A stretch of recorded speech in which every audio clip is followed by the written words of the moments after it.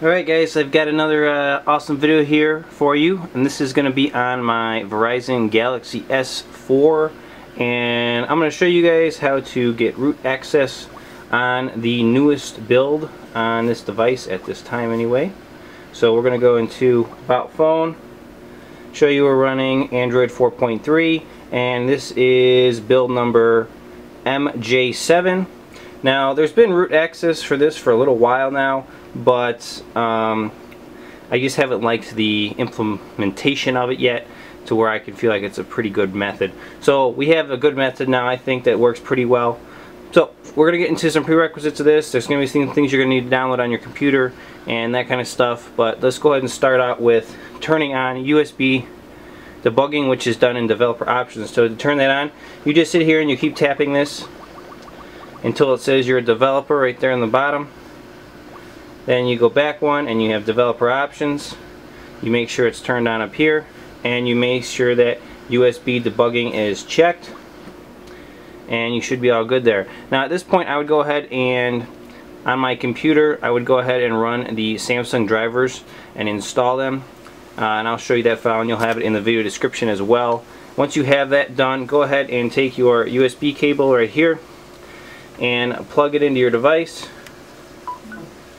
Alright, and we'll leave it plugged in. I'm going to go over to the settings here and click on this one right there, and let those drivers install on your computers too. So at this point we can just leave the phone like this and go over to the computer.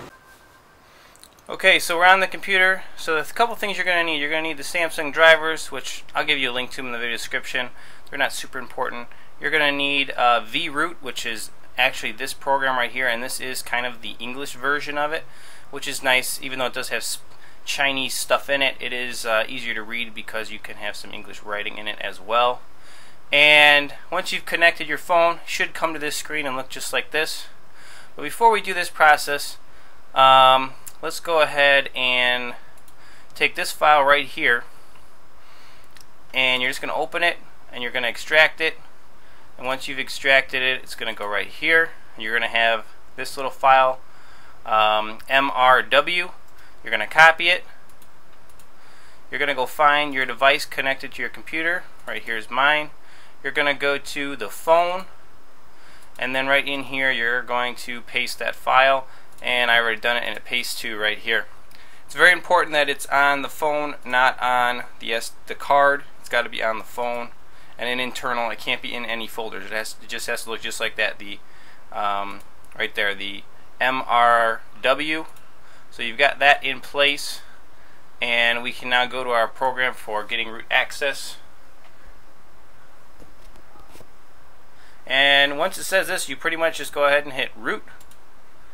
And what's kind of frustrating about this process is that it's actually going to go ahead and flash a Chinese super user application to your device, which I don't like, and you can see it's rebooting the device as well.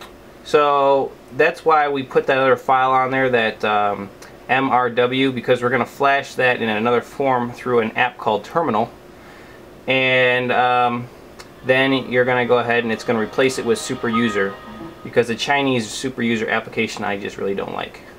So you can see this is part of the root process right here. And really, as soon as your phone reboots and you come in here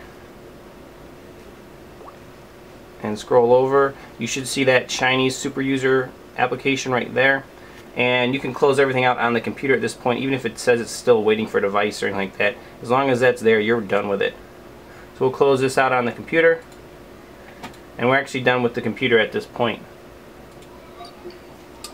Okay, so from here, you guys want to go to the Play Store and download an application called Terminal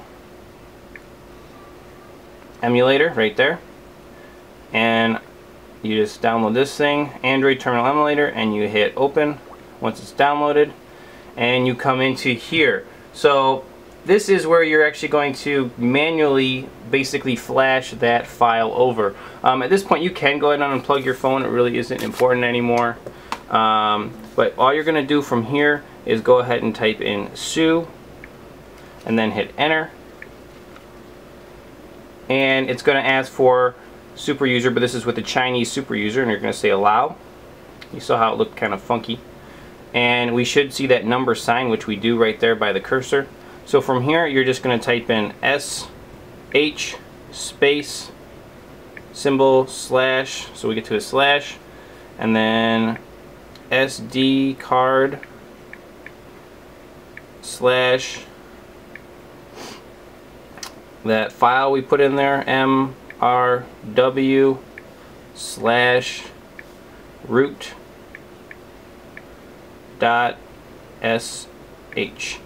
and just go ahead and double check to make sure you got that right. Let me just show it to you guys so you guys can see it right there. You got everything typed in very correctly, no issues. Okay, it's all typed in. So from here you're just going to hit the enter button, and it's going to do something. It's actually going to restart your device. Oh, there it goes, shutting down, and it's going to go ahead and do a restart. Now if everything went smoothly, what this just did is it wiped off the Chinese super user application and its root access, and has installed super user, or SuperSU I should say, and its SU binaries and all of its goodies to give you correct root access on this device. So you had the Chinese root access on there for just a little bit, and now it's going to be pulled off and we'll be back to everything like we were all used to having on our devices.